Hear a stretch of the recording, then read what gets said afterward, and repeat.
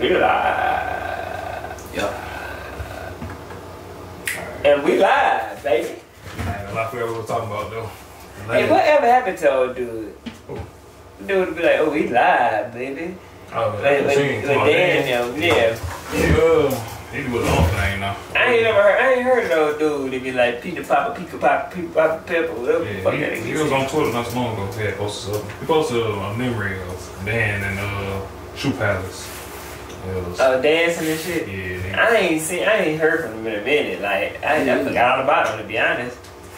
What is he doing? I've been hearing from Dan though. Yeah, Dan be live on TikTok playing. Dan still relevant? Yeah, they still be dancing.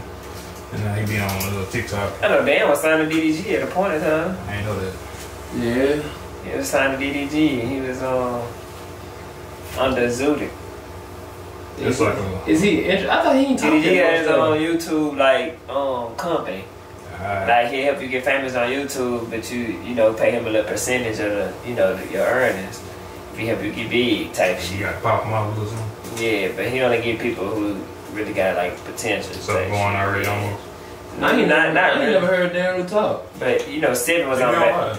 He had Seven and Dan Rue, and Seven, she was on Bad Girl Club, so she already had a little clout. And then he already had the little clout going on for him dancing himself anyways. Yeah. So yeah, them two. Well.